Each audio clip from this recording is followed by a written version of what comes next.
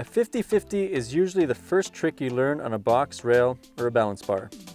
You can do 50-50s frontside by jumping onto the balance bar when it's in front of you, or backside by jumping onto the balance bar when it's behind you.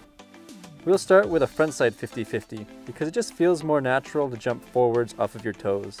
At this point, you should already be comfortable jumping forwards and backwards and moving around on your training board. If not, check out a tutorial on getting moving on the SA training board. I'm using the jib training board for a more real snowboard feel, but you can use the tramp board as well for a little bit more grip on the balance bar. Jump onto the balance bar leading with your upper body, keeping your shoulders parallel with the balance bar. If you just place your board on the bar without stacking your weight over the top of it, it's going to be very difficult to maintain balance. Try to land with a balance bar right in the middle of the training board, giving you the greatest area to balance on.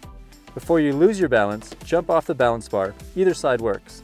The first time you jump on, you'll probably want to look down as you balance.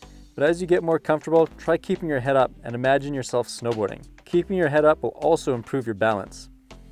Repeat this until you're comfortable and you can hold the 50-50 for at least 5 seconds.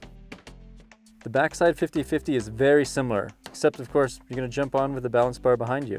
This can be a little bit more difficult as it's a little harder to see the balance bar and you won't get the same spring off your toes as you did with the frontside 50-50.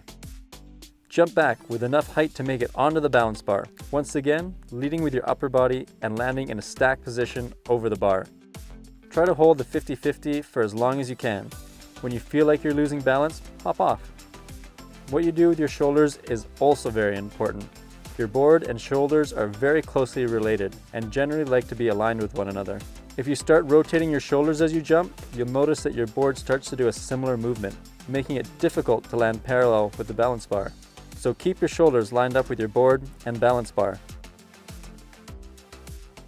Do backside 50-50s until you can comfortably hold them for 5 seconds. The 50-50 is a staple jib trick and the first one you're going to learn on snow.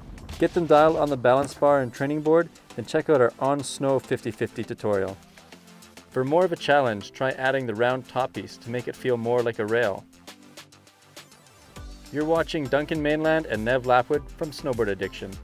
Our goal is to improve your riding.